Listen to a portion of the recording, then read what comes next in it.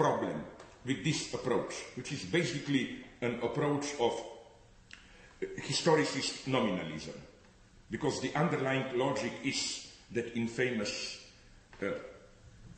pseudo-deconstructionist logic of there is no modernity as such. There are only particular modernities, like West European, African, Latin American, and so on and so on.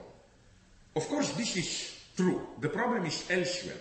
The problem is that through this nominalist reduction, again, by claiming that only particular modernities effectively exist, the site of antagonism is reduced to only one particular modernity.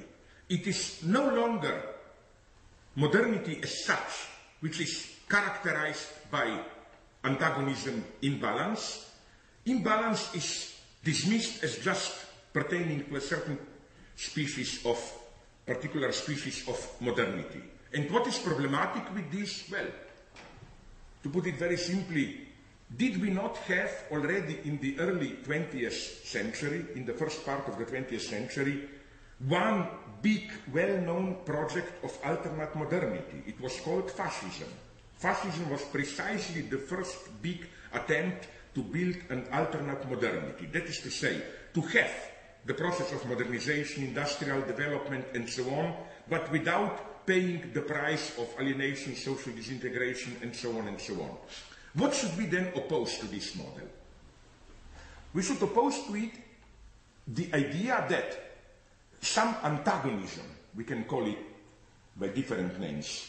Marxists would have called it, traditional Marxists would have called it class struggle. Frankfurt School would have called it dialectic of enlightenment. But the idea being that there is some antagonistic potential in the very project of capitalist modernity. That is to say that all these phenomena that we deplore, wars, violences, concentration camps, new fundamentalism, you name it, that all this is not simply a regression, or as Habermas would have put it, a sign of modernity as an unfinished project, but is part of the very project of modernity.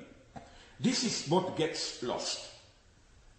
Which is why I think that although it wants to be historicist, critical, this idea of reducing the antagonistic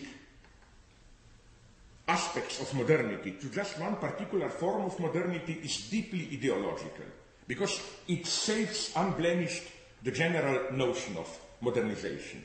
What we should insist on is, on the contrary, as I've just said, that there is an antagonism inherent to the very universal notion of modernity. And now coming to my point, so that the particular species of modernity are not just examples or exemplifications of their universal genius, of their universal notion, but they are in a way reactions to it. They fight it.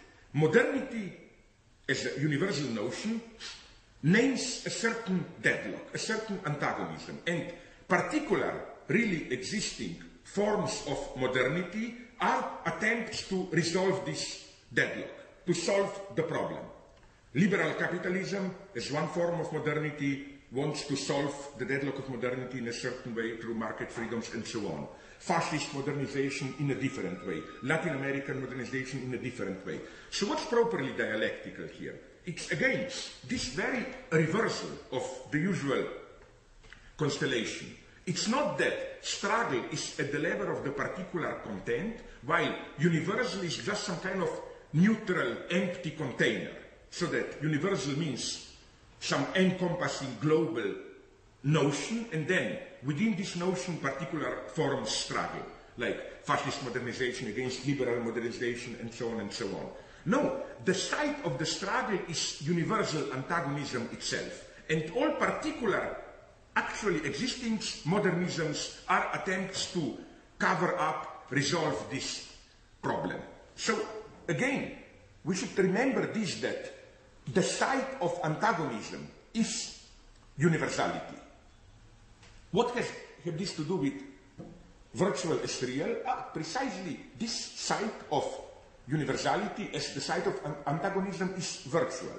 In what sense? In the sense that There is no universal modernization. It's just a certain virtual constellation of a certain antagonism. All that exists, nominalists are here right, all that effectively exists are just particular forms of modernization. There is no modernity as such. There only is Anglo-Saxon, Latin American, African, and so on, fascist modernity. But in order to grasp the very dynamic of these particular forms, one has to refer them to their absent cause, to the big antagonism to which they react.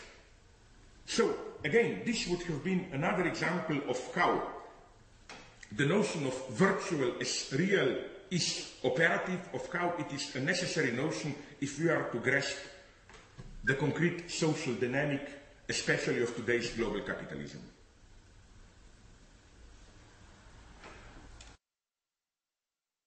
So the conclusion to be drawn from all this is that the category of the real is ultimately a purely formal category. It's not a category of some formless content, disturbing order.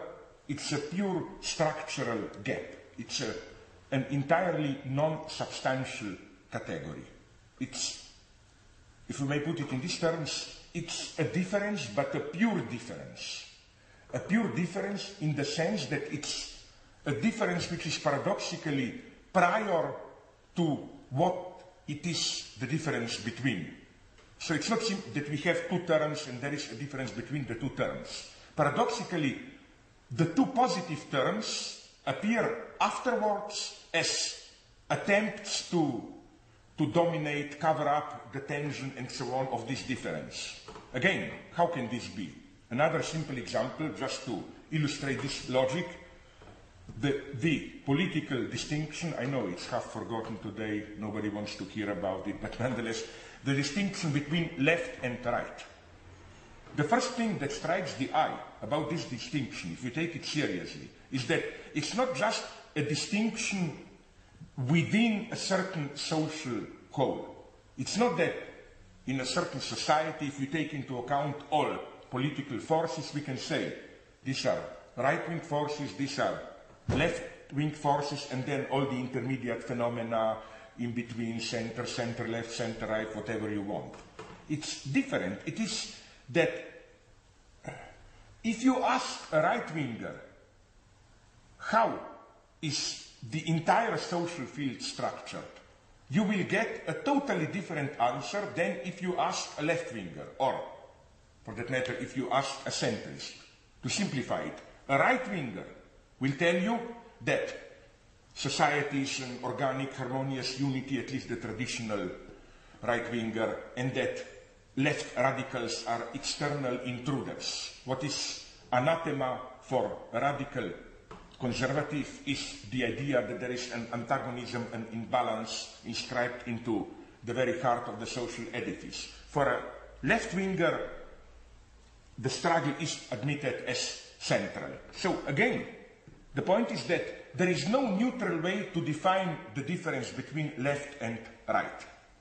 In itself, it's a void. It's just that you can approach it either from the leftist or from the rightist point of view. And incidentally, for Lacan, it's exactly in the same way that also sexual difference functions. Sexual difference is not a difference between the two species of humanity in general, but it's the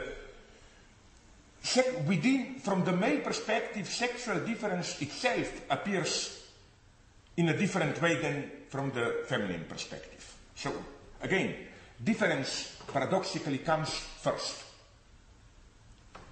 Crucial philosophically is this, let's call it pure formalism. And against the reproach that we are dealing here with some kind of idealism, isn't matter in its positive inert presence primordial. I think that we should reject this reproach and precisely insist on this notion of, how should I call it, purely formal materialism.